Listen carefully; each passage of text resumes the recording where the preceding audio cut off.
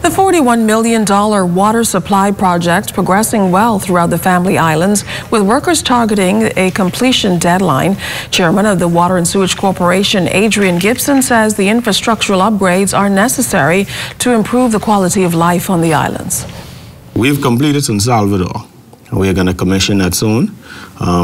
San Salvador, I think, was one of those islands that had a major development but no extensive water mains.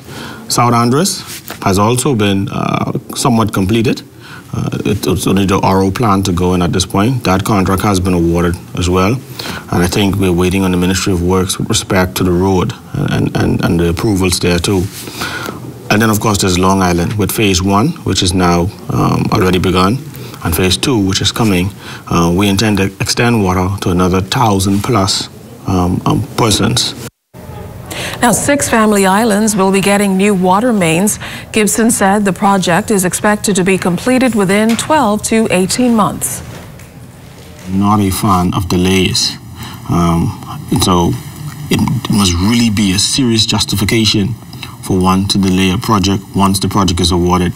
We expect all contractors, if they win a bid, to mobilize within 6 weeks and go to whatever island they might be going to. We have obviously a few other things to do internally in terms of design and planning that will lend to which islands we roll out first. Obviously, we're going to roll out Crooked Island and Long Island 2 shortly.